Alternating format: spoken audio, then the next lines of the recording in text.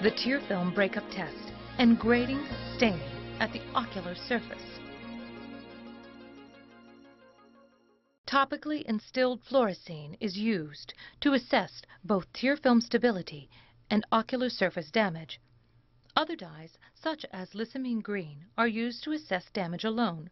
Neither fluorescein nor Lissamine green drops cause discomfort on installation. The standard test for measuring tear film stability is the tear film breakup test, or TFBUT. This measures the time taken for a fluorescein-stained tear film to break down after a blink.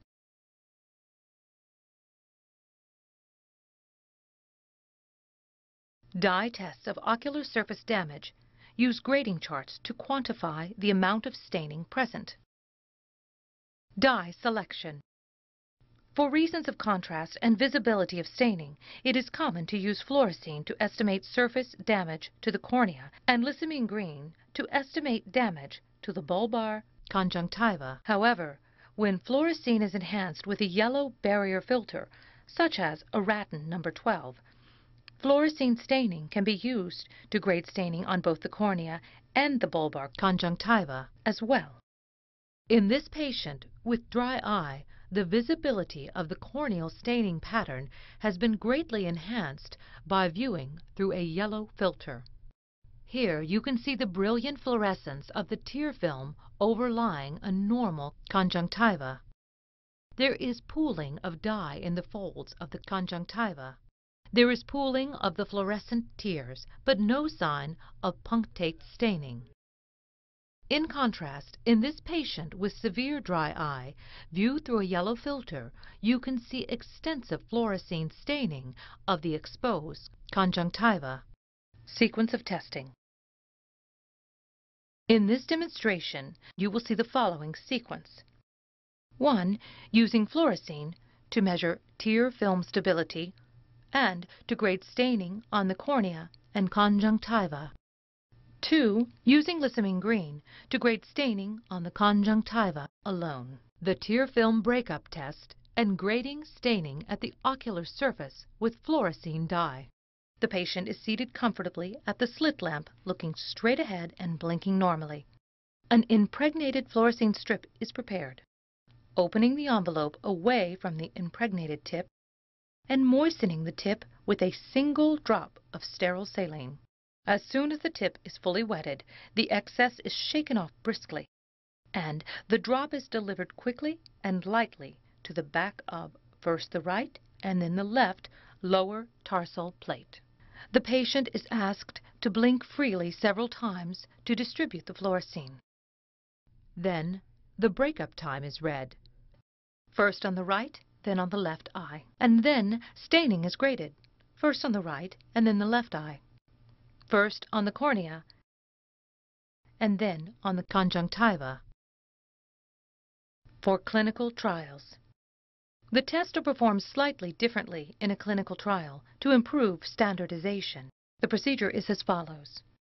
A drop of sterile 2% fluorescein is placed in the sterile casing from a unit dose dispenser. A sterile tip is fitted to the variable volume pipette. The volume is set, and that volume of fluorescein is aspirated into the pipette.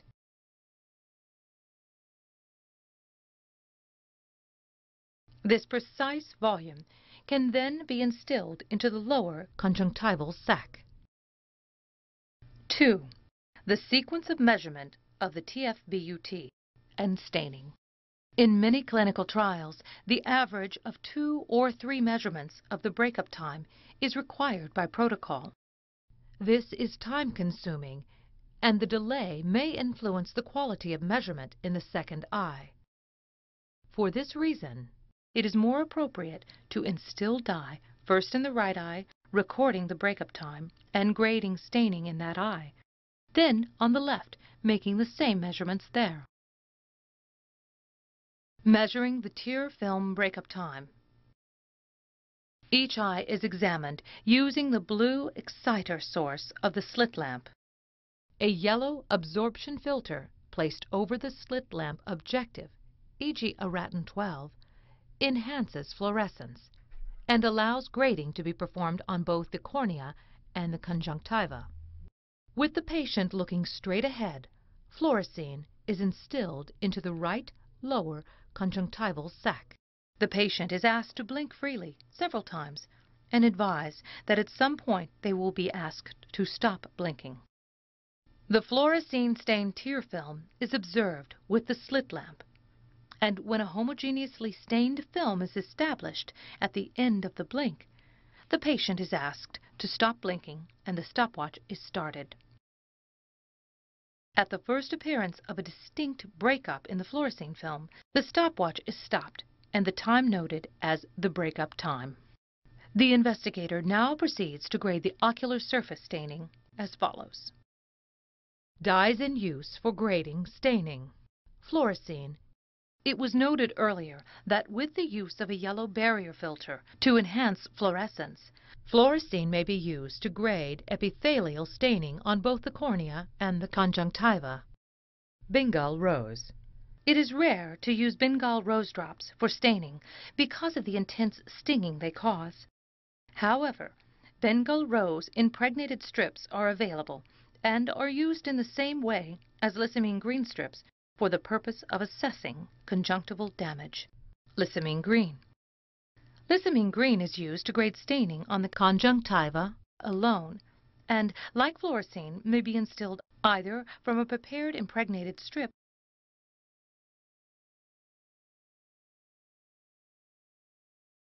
or as a pipette drop using a similar approach. Where a commercial 1% solution is available, it will give a more intense staining pattern on the conjunctiva than that achieved by an impregnated strip. Installation of Lissamine green solution. For Lissamine green, a volume of say 20 microliters of the 1% solution is instilled over the upper bulbar conjunctiva with the eyes looking downwards and the upper lid retracted. The lids are allowed to close gently so that excess dye can be removed with tissues at the outer canthus without staining the skin.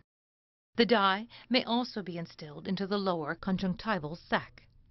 Prolonged light exposure will diminish the intensity of staining with Lissamine green. Grading staining.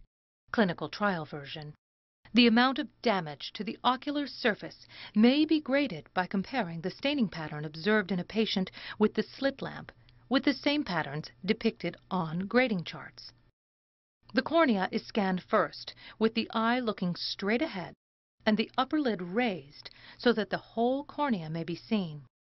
Then the exposed temporal conjunctiva is graded with the eye looking nasally in the horizontal plane and the nasal conjunctiva with the eye looking temporally in the horizontal plane. The lids are not raised. Assessment is made with the natural, palpable aperture. Grading systems. Many systems are available and 3 are presented here. Further details are provided on the TFOS website. The grading panels should be readily visible to the examiner during evaluation. When the assessment is made, the gestalt appearances of the ocular staining and panels are compared. No attempt should be made to count the dots of staining or to assess the position or confluence of the dots. The observer should see which panel best represents the pattern of staining on the cornea or conjunctiva and record the corresponding grade number. The Bijsterveld Chart. The Bijsterveld Chart asks the observer to grade from 0 to 3 for each exposed zone, using a pro forma drawing as a guide to the grades. Grade 0 is no stain, Grade 1 is a few separated spots, Grade 2 is many separated spots, and Grade 3 is confluent spots. The maximum score is 9. The NEI Industry Workshop Scheme. In the NEI Industry Workshop Scheme, the staining grade is recorded for 5 corneal regions and 3 temporal conjunctival regions and 3 nasal conjunctival regions. The staining scale is 0 to 3 for each region, giving a maximum possible score of 33. The Oxford Grading Scheme. In the Oxford grading scheme, staining is represented by punctate dots on a series of panels, A through E, with the dots increasing, ordered on a log scale. Staining ranges from 0 to 5 for each panel, giving a maximum score of 15 for the total exposed conjunctiva and cornea. It is important for the observer to be clear about the boundaries of each grade.